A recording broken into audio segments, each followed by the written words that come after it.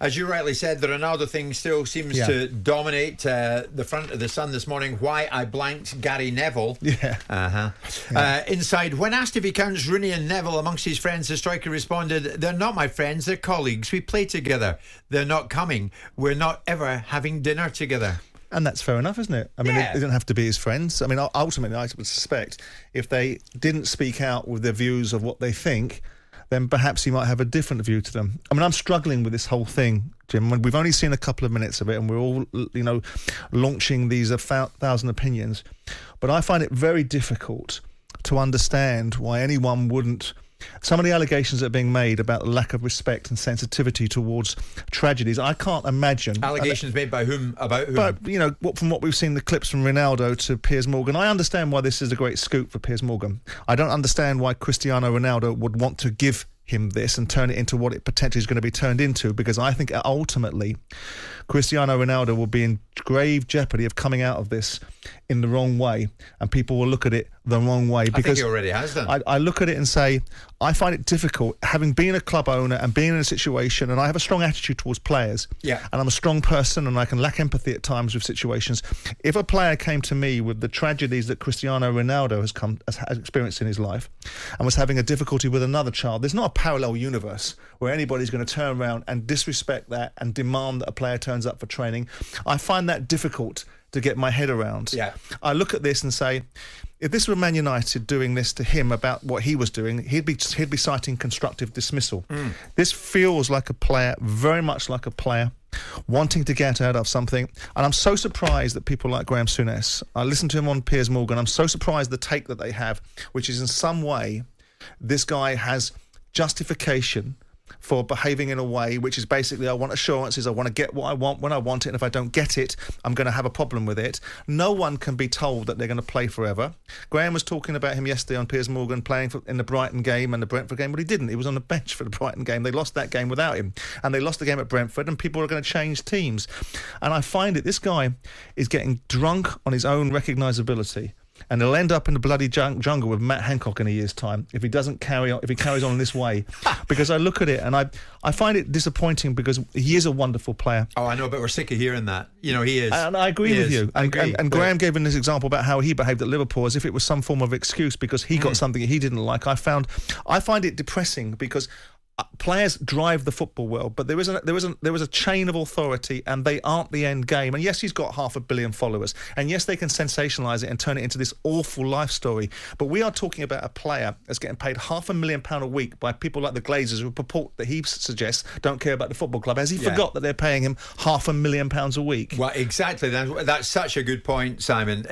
He's picking everybody off now in this interview with Piers Morgan. He wants out of there, Jim. And my understanding of it is that there are people running around trying to get South American players, influential people that might be attached to Ronaldo, trying to get South American players into Man United because they know they're getting Ronaldo out.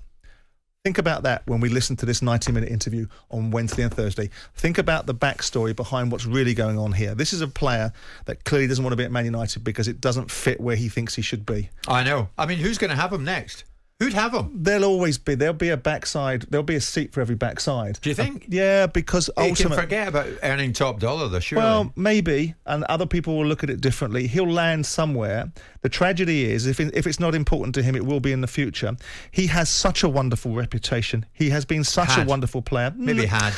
You know, things are temporary, but this conduct now, this decision, I mean, I think many United fans are finished with him. Alex Crook made an observation on the weekend and called him a coward by dropping it, and I think he's half right by dropping it. I don't think it's cowardice. I think it's structured damage. Well, now he's gone after everybody. I mean, yesterday we heard what he said about Ten Hag, and that he feels betrayed by the club. This is Manchester United, Simon. When I think of Manchester United, I think of Sir Alex.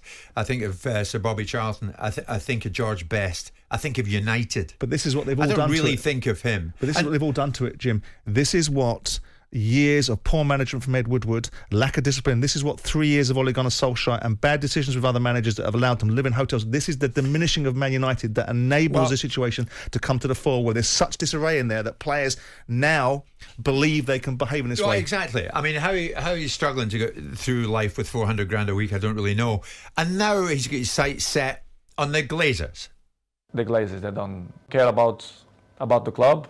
As you know, Manchester is a marketing club. They will get his money from the marketing. The sports, they don't really care, in my opinion. Do you ever talk to them, the Glazers? Never. Never? Never. Not since you've gone back? No. They give all the power to the president, the sport directive. The fans should know the truth, should know that the players, we want the best for the club. I want the best of the club. This is why I'm coming to Manchester United. This is why I love this club. But you have some things inside the club which don't help to Manchester reach the top level as City, Liverpool, and even now Arsenal, for example, which is complicated. It's difficult. It's hard. In my opinion, it will be hard for Manchester to be in the top of the game the next 2-3 years.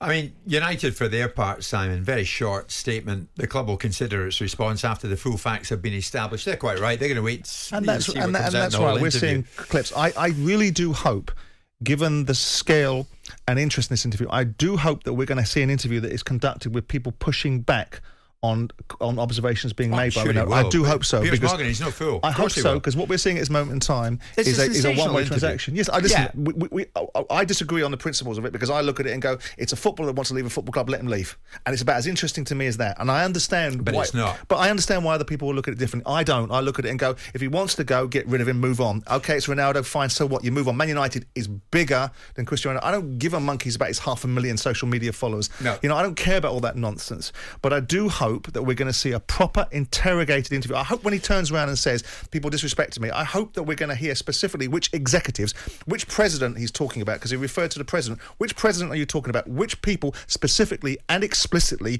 disrespected you and disregarded very big challenges in your life? Yeah. Name them and shame them. Let's have it. If you're going to have the balls to do it, because what we don't want is another Meghan Markle, Prince Harry interview by Oprah Winfrey, which is basically sensationalised headlines with no interrogation. So if you want to have your truth... I care about that one, but I care about this interview because it's sports related. It impacts many people globally, because Ronaldo, as you say, is such a force. But you say that, Jim. If you start accusing the royal family of being racist, it also affects a lot of people. So we do have to be balanced in the fact that interviews need to be done well. Yeah, but I've forgotten about that interview totally. Okay. Regards this. Yeah, sure. Because I think everything changes now for Ronaldo. You saw him arrive at the Portuguese camp, Bruno Fernandes, extremely dismissive of him, it would seem. I wonder what other players are now thinking of him. And now there's a bit of pushback. Gary Neville, quite rightly, indulging a bit of humour about it all. I mean, he's gone too far, and one wonders where it's going to take him. And I wonder now, Simon, who'll take him after this? Well, that's the thing. Well, don't we all hope that when this interview is conducted and we see the length and breadth of the proper interrogative evaluation, that we get a rounded picture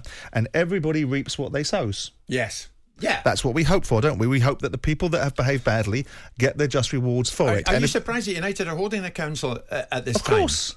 I know you, Simon, you'd be robust with it. How can you possibly deal with this? Have we not seen enough? No, how can you possibly deal with this in the rounds without seeing the full 90 minutes? You don't think they will have? Maybe. Maybe. Depends what their relationship is with News Corp, and depends whether they've got that leverage. If they have, they will have seen it. They'll be considering their position. What they won't do is they won't dance to anybody else's tune. I agree. They'll do with it when when they saw the front page headline in The Sun, Manchester United betrayed me. Is that not enough? See, I look at it and say, what's happening here is there is a new regime in town. United are beginning to pull themselves together a little bit, and Ten Hag is not going to take any prisoners, and that's the job he was brought in to do. Fortunately, the team is beginning to regain some poise, so we don't have a backstory of the fact they're halfway down the table not winning games. They might not be compelling, but they're in the top 5 on the table. They're building some momentum, and they're changing the culture. And so Ronaldo, whilst it's an enormous story because of the scale of his footballer's representation in the press, to me, it's a divisive footballer that doesn't want to be at a football club anymore. It's cut the limb off. Yes. Is it time up for Ronaldo? Is that it? But not on his terms. Is there a United fan in the land who would still indulge in him? Jim White and Simon Jordan, Monday to Thursday morning, 10 till 1. On AM, on DAB, via the talkSPORT app and on your smart speaker. talkSPORT.